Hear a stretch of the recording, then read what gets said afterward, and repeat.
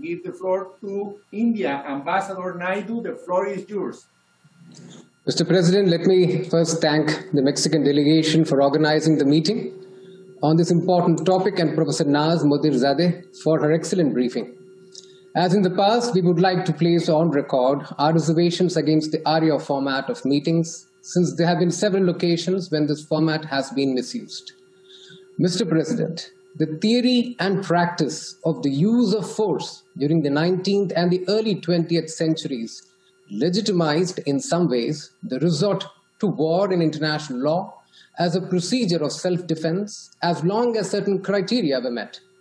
The Covenant of the League of Nations represented a first significant break with the traditional theory and practice and rendered the resort to force as unlawful in certain specific circumstances. While the spirit of the Covenant has been incorporated in various articles of the UN Charter, the customary right of self-defense has and continues to remain unimpaired. Article 2.4 of the UN Charter requires that states refrain from the use of force.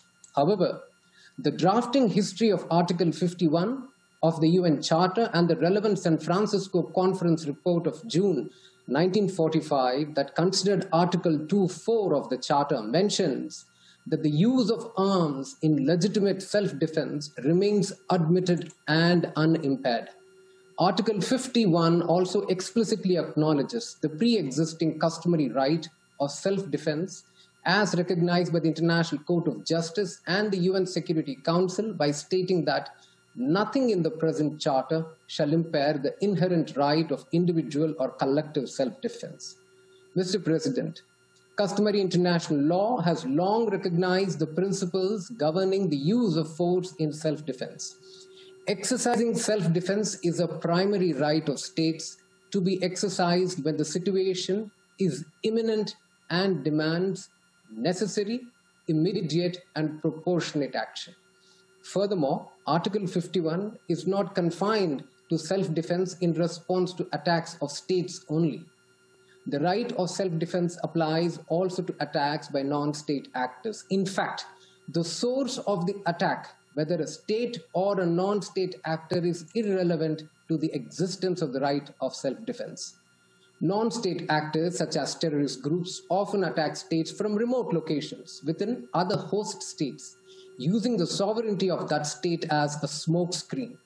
In this regard, a growing number of states believe that the use of force in self-defense against a non-state actor operating in the territory of another state can be undertaken if, number one, the non-state actor has repeatedly undertaken armed attacks against the state. Number two, the host state is unwilling to address the threat posed by the non-state actor. And number three, the host state is actively supporting and sponsoring the attack by the non-state actor. In other words, a state would be compelled to undertake a preemptive strike when it is confronted by an imminent armed attack from a non-state actor operating in a third country. In fact, Security Council resolutions 1368 and 1373 have formally endorsed the view that self-defense is available to avert terrorist attacks, such as in the case of the 9/11 attacks. Mr. President, the 1974 UNGA Declaration on Principles of International Law, Friendly Relations and Cooperation among States, in accordance with the Charter of the UN, requires positive action on the part of a member state so as not to acquiesce or tolerate terrorist activities originating from within its own territory, nor allow the territory under its control to be used for terrorism against another state. The Security Council also mandates all states to refrain from providing any form of support, active or passive, to entities or persons involved in terrorist attacks.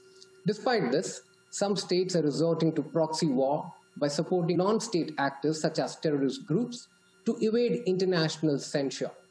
Such support to non-state actors has ranged from providing and equipping the terrorist groups with training, financing, intelligence, weapons, to logistics and recruitment facilitation.